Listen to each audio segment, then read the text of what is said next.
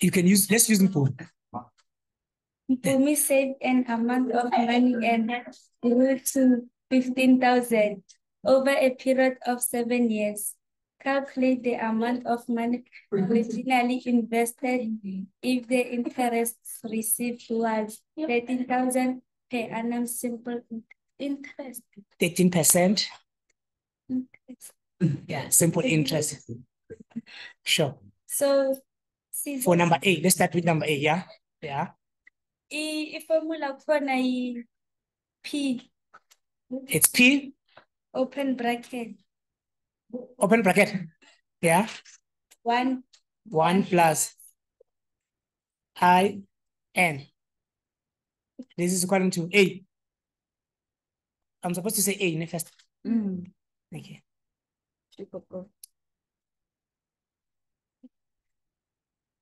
So it says A is going to be equal to PIN. This is number A again. Okay, sure. P. Yeah, we want P. P. 15,000.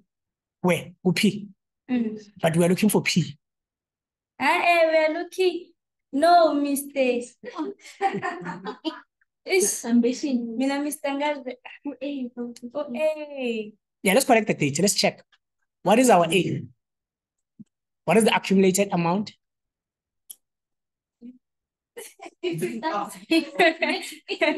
It's 15,000. What is our N? N. Yes. 7 years. It's 7 years. Okay. What is our I? 13%. 13 divided by 100. Okay. It's going to be 0.13. Okay. Let's go and substitute then now. We know what is A again. What is A? 15,000. So come and say 15,000.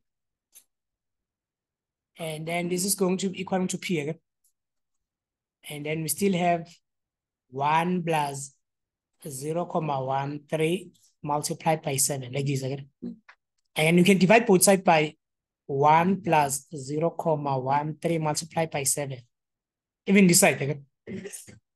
1 plus 0.13 multiplied by 7. And then this one and this one, they're going to divide each other out again. And then what does it say? It says P is going to be equal to. So if you type this in your calculator, I'm interested in typing it in the calculator. How is it going to look like again?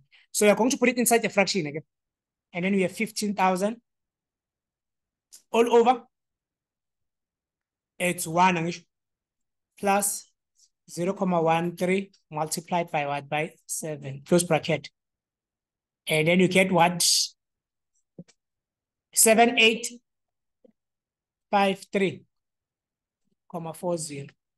And then for something like this, you will get, it's 1, 2. Let's give you 2 marks for it.